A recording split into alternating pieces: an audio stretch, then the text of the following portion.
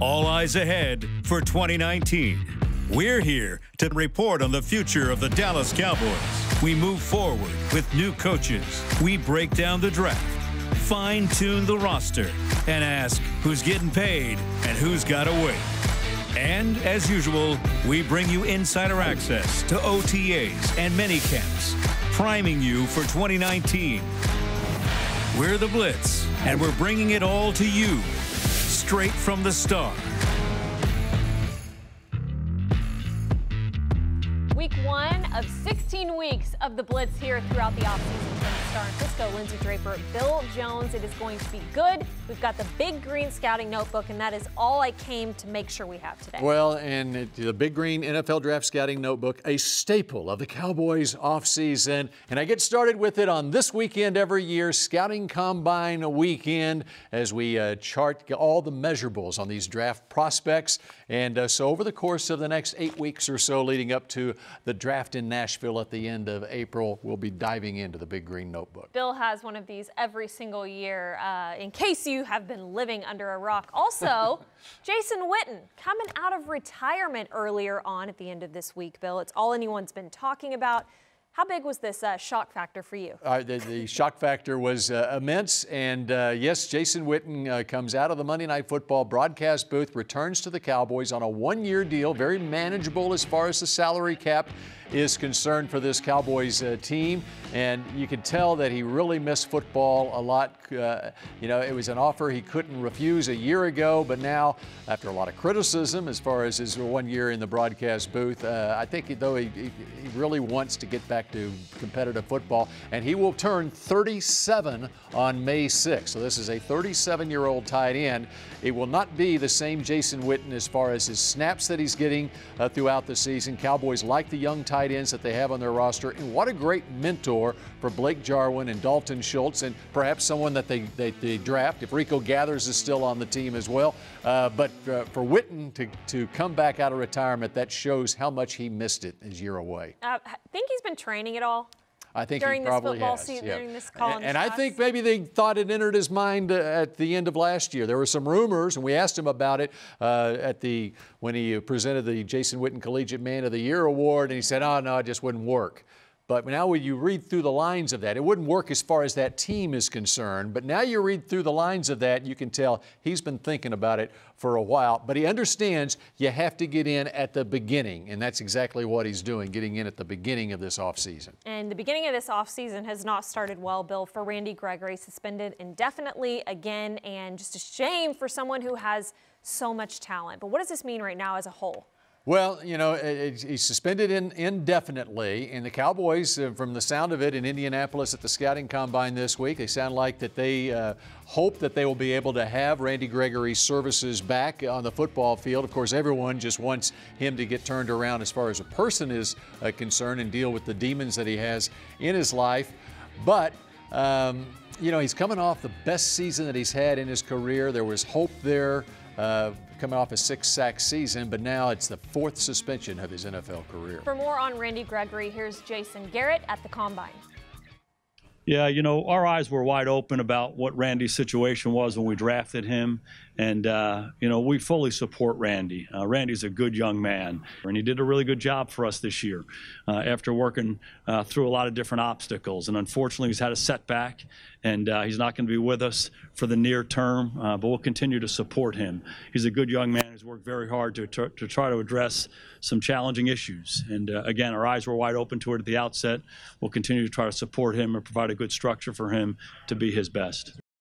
All right, and not news, of course, Bill, but we've got to touch on the fact that there are new coaches, but not new faces on the offensive side of the ball, with Kellen Moore and John Kitna now in the building at new positions. Yes, and Kellen Moore promoted from quarterback's coach to offensive coordinator. I got a chance to talk with Dak Prescott about that the day it was announced. Dak was making an appearance in Atlanta during Super Bowl week, and he is fully on board with Kellen Moore becoming the offensive coordinator. He thinks he is a star in the making with his creativity and so forth, just his mind for football. And I think he's probably excited about John Kitna coming here as well. Of course, he got a chance to work with Kitna a little bit even at the Pro Bowl in Orlando back in January. All right, guys, we're taking our first break from the Blitz here, but when we come back, we are going upstairs to the writers' bullpen to talk with Nick Eatman, get his thoughts on everything going on here at the Star earlier this week. Stick around. The Dallas Cowboys Blitz is brought to you by AT&T. More for your thing, that's our thing. And by Dallas Cowboys Football Club. For the ultimate Dallas Cowboys experience, tour the Star in Frisco, where the Cowboys train and work. For more information, visit thestarinfrisco.com/tours.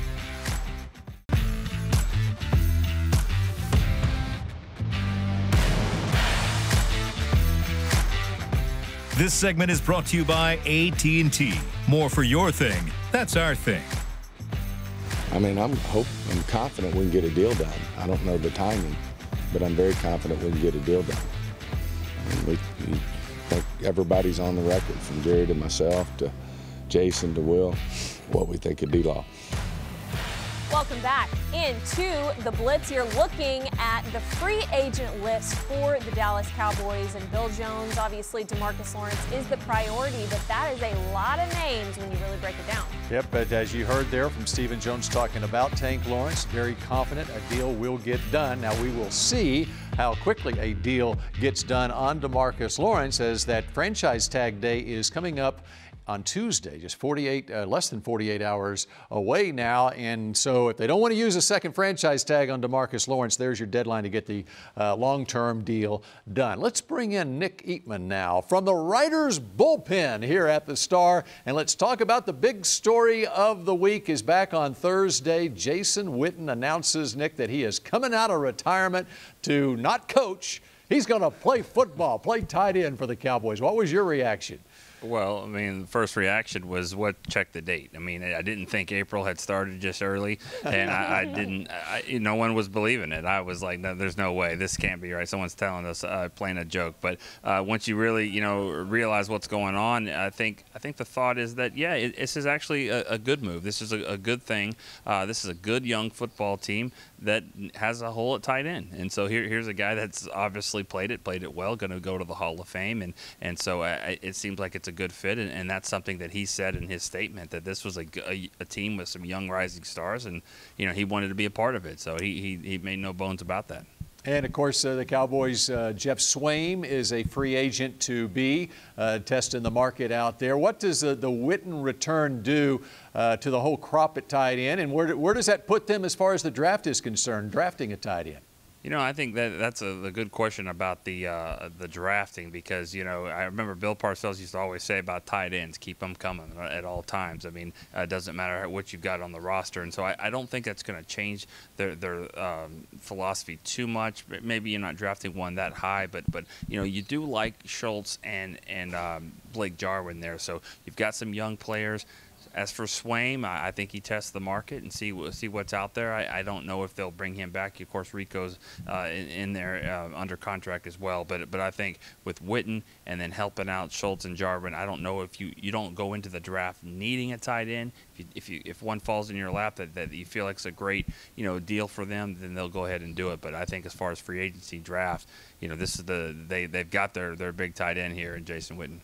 All right, Nick, I got to ask you, the news before Jason Witten was surrounded by DeMarcus Lawrence, and the Joneses communicated earlier at the Combine this week that they have extended an offer. But realistically, what are you feeling about this situation and how it's going to get done? It's happening. It's going to happen. I don't know exactly when, and I don't think they're really too worried about that, about any deadlines, because in years past, if you go ahead and put a franchise tag on someone, you're basically saying that's where the starting point is, and in this case, $20 million for DeMarcus. But after kind of talking to his agent some at the Pro Bowl, and everyone knows that is where the starting point is, anyways. So it's going to be $20 million. So I don't think they really hurt themselves by giving him the tag for the second year. We know he's not going to have it for very long, and I do think though last year DeMarcus signed it right away, no problem. Hey, I get $17 million, that'll be great. This year, it might be a little different story. I think there's going to be a little bit more importance to try to get that deal done before the deadline, but if not, it's an easy fallback for them. All right, Nick, let me ask you about Cole Beasley, as he is a free agent to be. What do you think happens with Cole Beasley?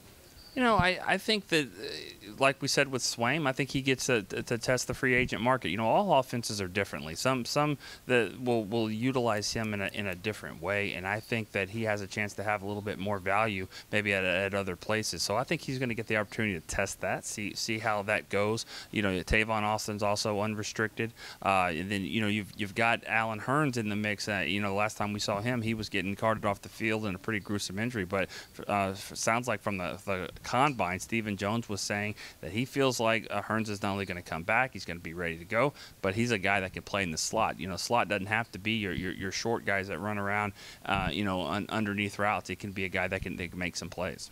All right, Nick Eatman in the writers' bullpen here at the Star. We appreciate it. Look forward to talking to you throughout the offseason here on the Blitz. Right. Yes, Cole Beasley's just an interesting situation, Bill, because he's voiced what he thinks on Twitter, and that's the day we're in, right? With social media, they are their own agents almost. And we come back in just a moment. We're going to the Scouting Combine in Indianapolis. Brian Broaddus and David Hellman standing by.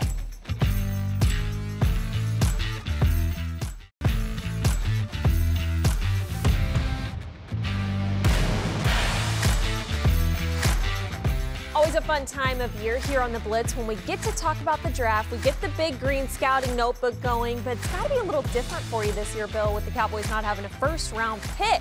Yeah, but there's still a lot of interest in this draft. And by the way, it'll take place in Nashville this year, but we're headed to Indianapolis right now. Our own David Hellman and Brian Broaddus are standing by in the bench press area at the Scouting Combine. Hey, thanks, guys. Dave Hellman joining me here with the 2019 NFL Combine. Dave, we come here every year, though. We talk about needs, things the Cowboys are looking at. What are you looking at this week? Me, personally, just me, I'm looking at wide receivers. I keep saying that. You know, Cole Beasley is one of the biggest free agents on this Cowboys roster. If he leaves, I know Stephen Jones told us here in Indianapolis, Allen Hurns is an option to play the slot. But I'm looking at slot receivers. We know there's a lot of good ones in the draft. That's what I have my eye on. What about you? I'll tell you what, Dave. I think, you know, even though with the news coming down about Randy Gregory, I think this team was still going to look at defensive linemen. Tackles, the depth there needs to be addressed. Defensive end surely needs to be addressed. This is a position, I think, going early study that will stretch a little bit for the Dallas Cowboys. So 2, 3, 4, somewhere right around there, they can grab them, a defensive lineman. It's funny that you say that. Stephen Jones, you know, while we've been here, he kind of laid out his thought process. He brought up defensive line first. Randy Gregory obviously is suspended. Don't think David Irving's coming back. You need depth along that defensive line, tackle and end. Like I said, he listed it first. Safety's another one, tight end, but kind of getting a feel about defensive line. Maybe they need to add a couple guys there. Yeah, you mentioned safety. That was one Stephen Jones pulled off the top of his head. Let's see if they address that in free agency. But there's some safeties in this draft as well, though, in that rounds 2, 3, and 4 where they can surely grab. Okay, back to you guys.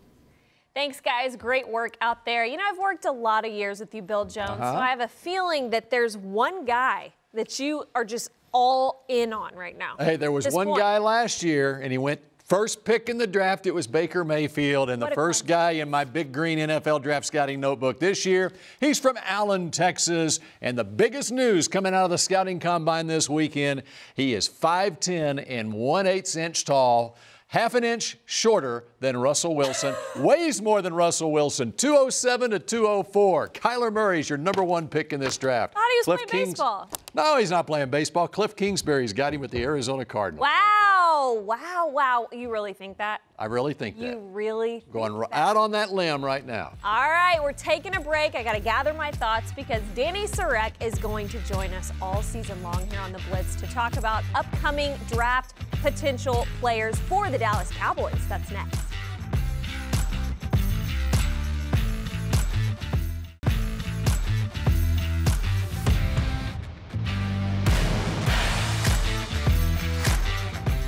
Off-season update on social media for you guys. I got to get to the bottom of this, Bill. DeMarcus Lawrence welcoming Anthony Brown to the Hot Boys, a cornerback? Wow. Interesting. Be now a hot boy. A lot of players like to explore and travel during the off-season. Chidobe Awuzie is in Thailand. It's a place I think everybody would love to go if they could. And Jeff Heath and his wife Paige welcome a baby girl in early February.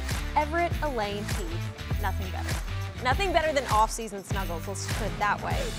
Finally, Leighton Vander Esch giving back to his Salmon River High School. Dropped $45,000 for this weight room, Bill. Well, you can tell Leighton Vander Esch spent a lot of time lifting weights when he was at Salmon River High School, and so why not? And they should name the weight room now. They should name the town Leighton Vander Esch. They really should. It's now Vander Esch, Idaho.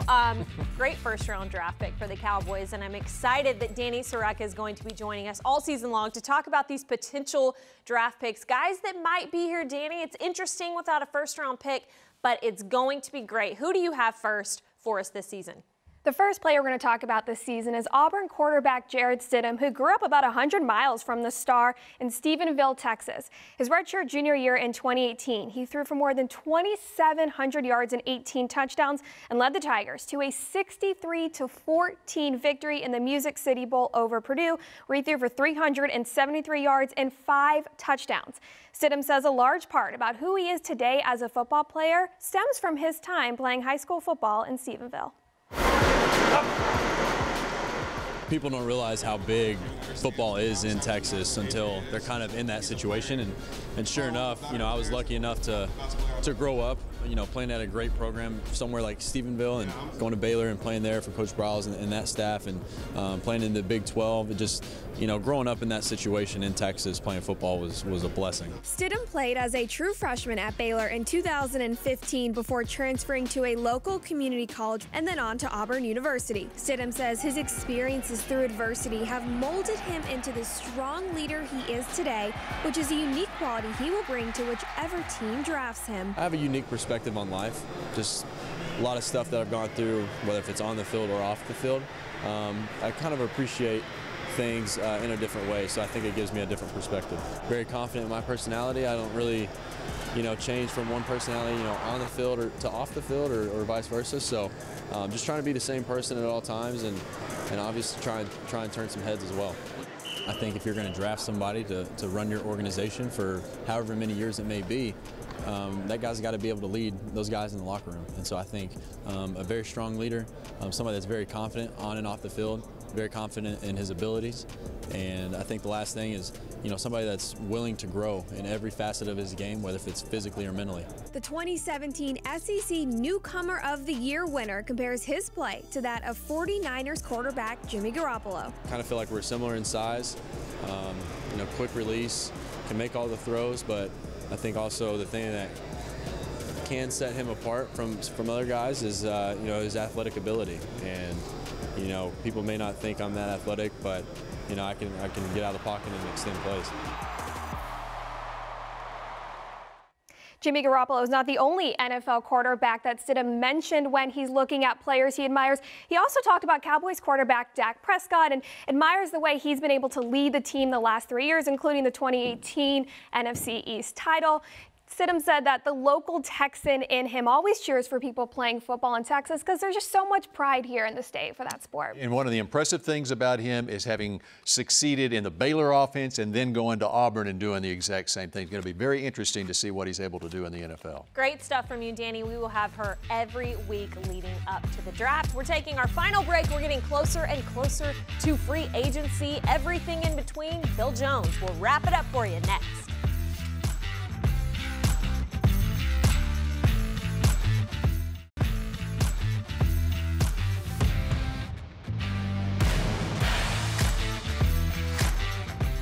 The Dallas Cowboys Blitz was brought to you by AT&T. More for your thing, that's our thing. And by Dallas Cowboys Football Club. For the ultimate Dallas Cowboys experience, tour the Star in Frisco, where the Cowboys train and work. For more information, visit thestarinfrisco.com/tours. We are so excited to host Kaboo, Texas, May 10th through the 12th. This is our first ever music, comedy, and art festival, a 3-day-long event that will blend all of the 5 senses, have a wonderful entertainment, even a Basque pool, Vegas style, right out on the plaza, complete with humor me entertainers as well as great culinary experiences from some of the greatest chefs here in North Texas. That's a huge event coming up, and here are some other big events coming up. And Franchise Tag Day is coming up on Tuesday. Cowboys with a decision to make on DeMarcus Lawrence. Don't want to give him a second franchise tag, you wouldn't think. Meanwhile, April 15th is when the offseason begins for the Cowboys. Free agency starts a week from Wednesday, and the draft is April 25th through 27th in Nashville. And Lindsay, I still say tight end should be on the shopping list, even with Jason Witten coming back. And we're going to get into that all off season long. We didn't plan on doing it, but that's what we will do. Week 2 coming up. We'll try to top episode 1 right here on The Blitz.